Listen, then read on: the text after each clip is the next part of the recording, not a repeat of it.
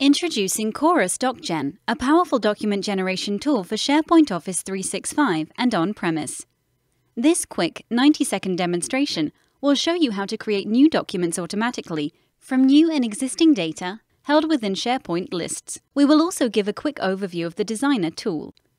To start a new document, we simply click New Item. Here, we now see a customizable SharePoint form that has been set up to request the key fields required to be completed to create this new document.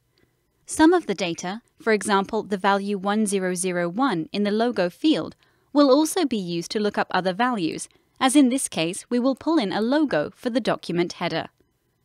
When the form is submitted, the newly captured field data will be merged into the placeholders that have been added throughout a predefined Word template.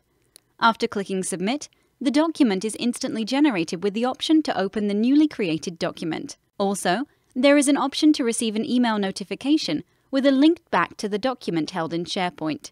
You can view or edit the document in Microsoft Word, or the document can be processed within a workflow.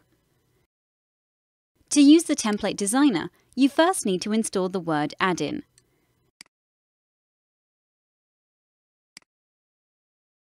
You can now access the Designer ribbon, where you can drag and drop the tags, import other documents, apply business rules, set styles, and lock sections.